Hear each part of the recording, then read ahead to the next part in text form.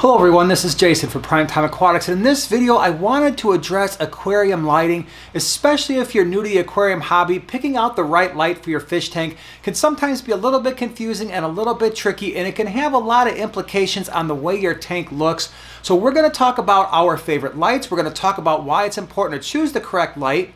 Hope you enjoyed the video. So why is choosing the correct fish tank light so important? Well, there's a couple reasons why. One, you don't want to waste your money. Some fish tank lights can be very expensive, and you want to make sure you're choosing the light that fits your needs.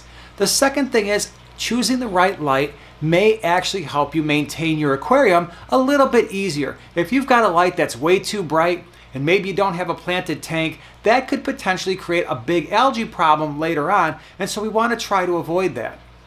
The third thing is reliability. The last thing you want to do is buy a light for your fish tank and then 6 months later or a year later have the thing break and now you're stuck having to buy another one. So we're going to take a look at 4 lights that we really like, talk about why we like them and why they might be a good fit for your aquarium. So one of the lights we're really not going to talk about in this video are the fluorescent lights, and there's a couple reasons for that. One, we really don't use them in our fish room anymore. We've got a couple floating around the fish room in case of an emergency, but I don't like the fact that they're so bulky. They give off a decent amount of heat. They don't tend to last as long as the LEDs, so you have to replace those fluorescent bulbs.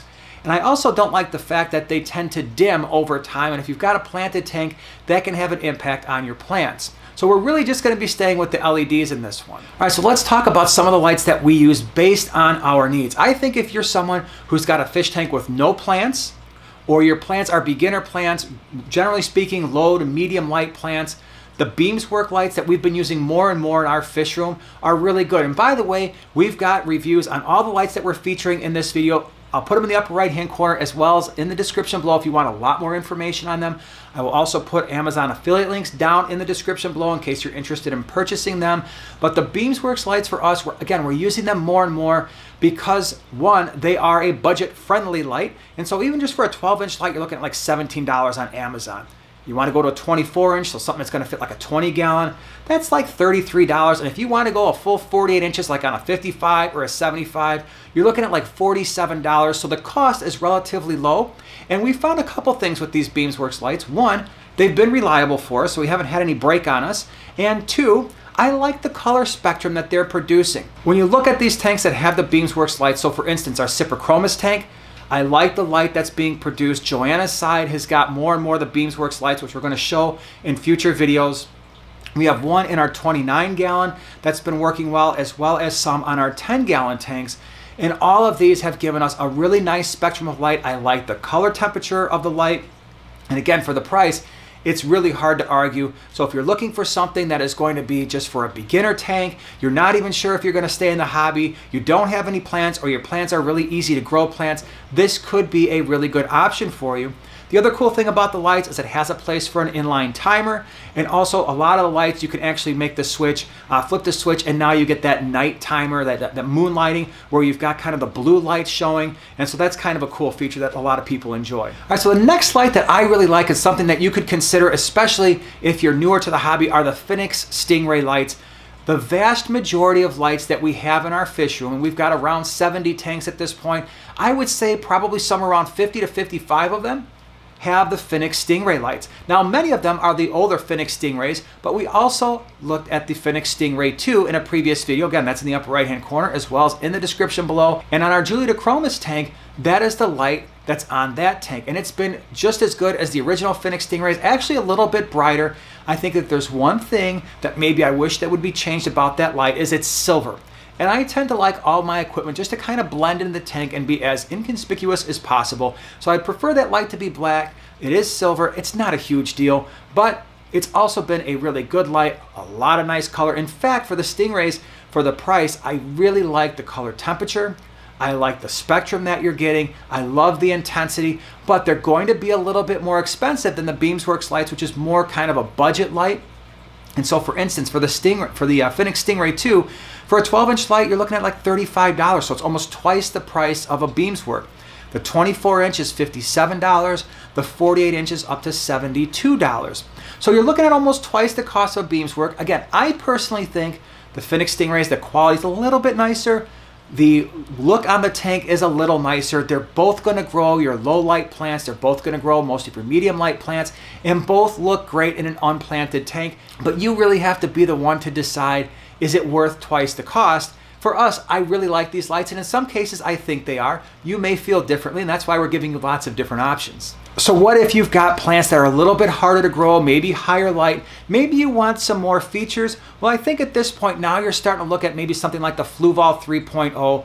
Aquarium Co-op sent us 4 about a year ago when we built out the 125-gallon double stand, and those lights have been really awesome. Now you're gonna pay a little bit more for these lights. So for instance, for the Fluval 3.0s, they have a 15-inch that's $140.